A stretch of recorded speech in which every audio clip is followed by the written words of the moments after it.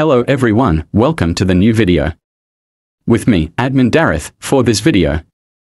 I will bring you all to know some of the features of the Honda Northern Territory 1100 2025.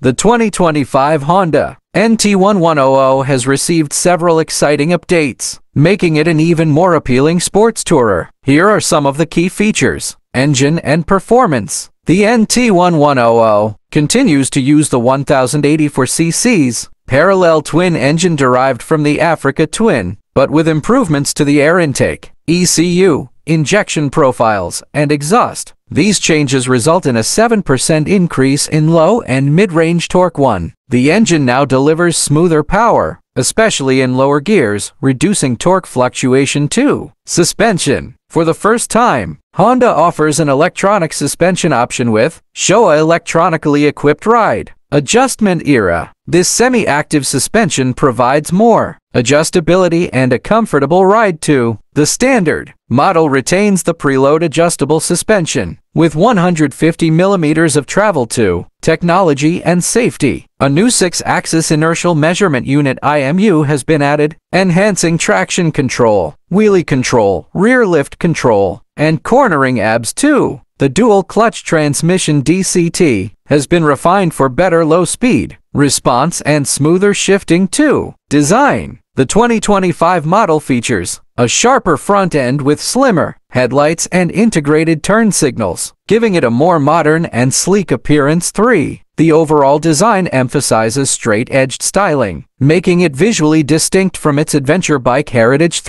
Variants. The NT1100 is available in 3 variants: a standard model, a DCT model, and a new DCT model with electronic suspension. This combination of performance, comfort, and advanced technology makes the 2025 Honda NT1100 a compelling choice for touring enthusiasts.